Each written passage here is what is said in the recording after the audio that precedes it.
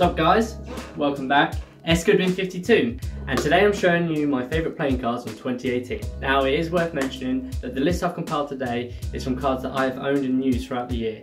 So without further ado, let's get into it. In 5th place is the NOC Originals in yellow. Printed by the USPCC, the simplicity and elegance come together in these NOC Original series with 6 striking colourways. The yellow stand out the most for me as they're my favourite coloured playing cards in existence. These come with a blank card, identical jokers and a duplicate Queen of Hearts. The bold colour and minimalist look is perfect for performance and doesn't deter away from the magic.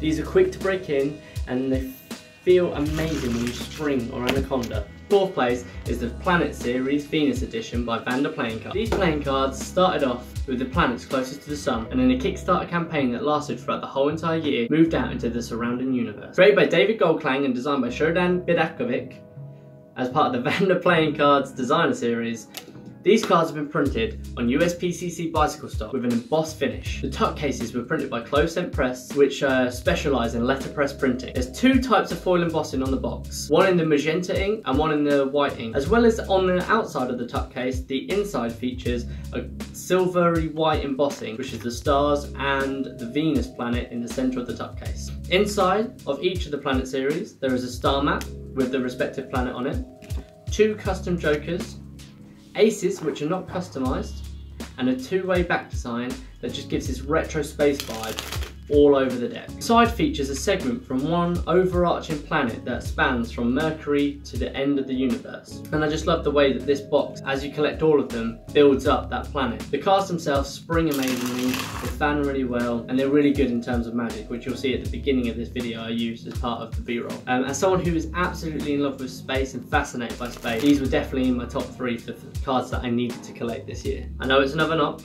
but the 3rd on the list is Super NOC First Edition.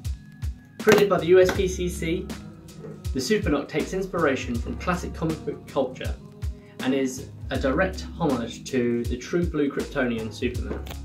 NOC has gone all out in the details with an issue number, price and a date of issue.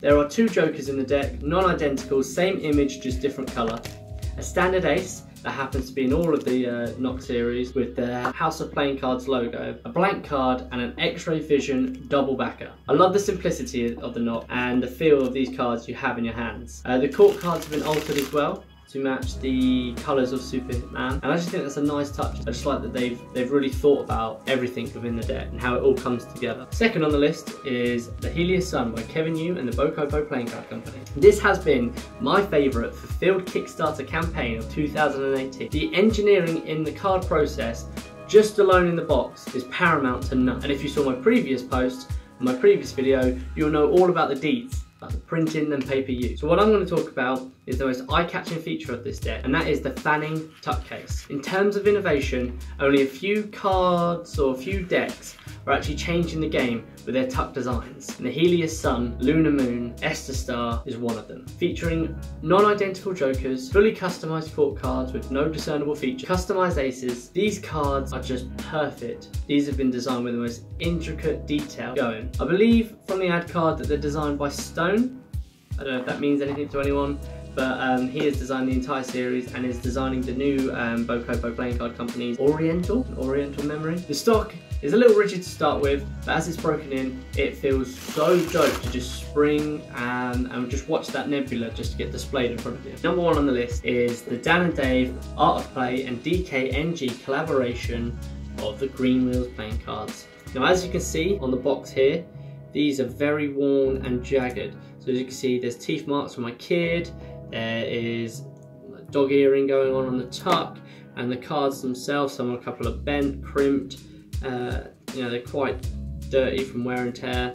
These have been my favourite playing cards of the year. Created in collaboration with a California-based creative studio, DKNG. This is a fresh interpretation on the classic bicycle rider back design. The box is made from recycled paper, it's letterpressed and printed in tonal brown with a green stamp on the back, which I would show you, but mine has worn away so much from the amount of times I've used it. Inside there's 54 custom playing cards, which include a wild card. All courts customised with green and bronze half-half colouring. I think there's an ink on that bronze as well. So it's like a foil ink or a metallic ink. The aces are all customised. including the Ace of Spades, and an almost identical Jokers, which have two very slightly differing colours on them, and that is it. These are the first expert playing cards that I ever bought, and I've been using them since April when they first came out. It's now December, so that's about 8 months worth of use, and they have still held up well despite being a little bit tacky around the edges. Okay guys, if you haven't already, make sure you hit like and subscribe. In the description box for my Instagram, make sure you head over there, give me a little follow, and just thanks for watching. I hope you enjoyed the video. Please let me know in the comment section below what your top 5 favourite decks were of 2018. Doesn't have to be decks that you've owned, but just the decks that have been released. Maybe there's a Kickstarter campaign that you couldn't cop, but you thought that they were the best looking cards on the market.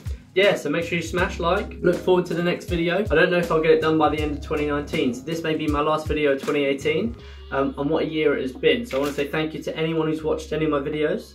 Thank you to anyone on my Instagram that has liked anything or commented on anything I've done, or even shared some of the work I've done, because you know, I'm really grateful for everything you guys do, and hopefully we can turn this into a sort of a full-time career.